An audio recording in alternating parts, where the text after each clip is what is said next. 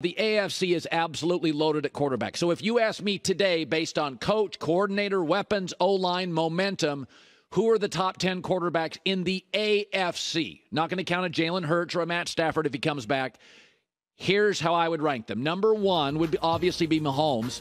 He's got the smartest offensive coach in football, the best tight end in football, an above-average offensive line, and they are rolling. That's a locker room with confidence in him playing from a lead or behind. Nobody plays from behind better in the NFL than Mahomes. So he is the best quarterback in football, but the number one in the AFC. Number two would be Joe Burrow, who is the only other quarterback in the AFC that situationally I feel can go toe-to-toe with him. He's not quite as talented, but they have an offensive coach. That matters. An elite star number one receiver and very, very highly productive number two receivers and running back. They also added Orlando Brown at left tackle. So I think the first two are easy. Number three would be Josh Allen. Say all you want. The kid is wildly productive. 35 touchdowns, and he's running for almost 1,000 yards a season. Aaron Rodgers has stopped running.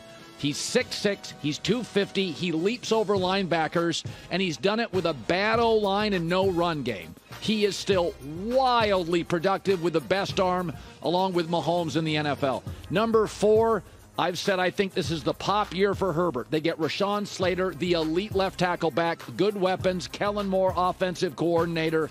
And by the way, Herbert, with a lot of stuff to deal with, most passing yards and total touchdowns by any player in league history, including Mahomes with Andy Reid through 3 years. This year he pops. Number five, Trevor Lawrence. They are no longer a rebuilding team. The best acquisition nobody's talking about is Calvin Ridley. They added Calvin Ridley to this team, the gambling issue. He was 7-2 over his last 9 games. They are no longer a rebuilding franchise. Most of their money on the offensive side. I think he's number five. Number six, Aaron Rodgers, but defensive head coach. Incredibly young offensive weapons. Breece Hall, Garrett Wilson, McCole Hardman. So I do think there's potholes. I also think he's not as committed in the offseason as the previous 5 quarterbacks, and he's older. I think he's out of his athletic prime. He doesn't run anymore. So he's number 6. Number 7 would be Russell Wilson with Sean Payton. They have upgraded the offensive line with Mike McGlinchey and Ben Powers.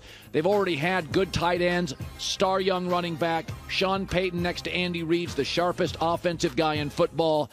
I think Russell goes back to doing some basketball on grass, moving better. Russell at 7. Number 8's Tua. Listen, is he going to be healthy? I don't know. But when he is, he's got a brilliant young offensive coach and the best speed weapons in the NFL. Not good, the best speed receiver weapons in the NFL with Tyreek Hill and Jalen Waddle. Offensive line's okay. I don't know. If you tell me he plays 16 games, 15 games, I think they make the playoffs.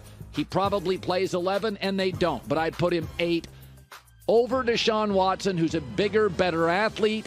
They've got a very good offensive line and an offensive coach and veteran weapons. So Deshaun wasn't terrible last year, but he was rusty. He won't be rusty.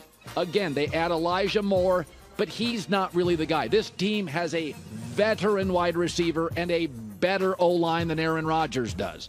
And number 10, Jimmy Garoppolo. I don't have Lamar Jackson in it because I have no idea what Lamar Jackson is.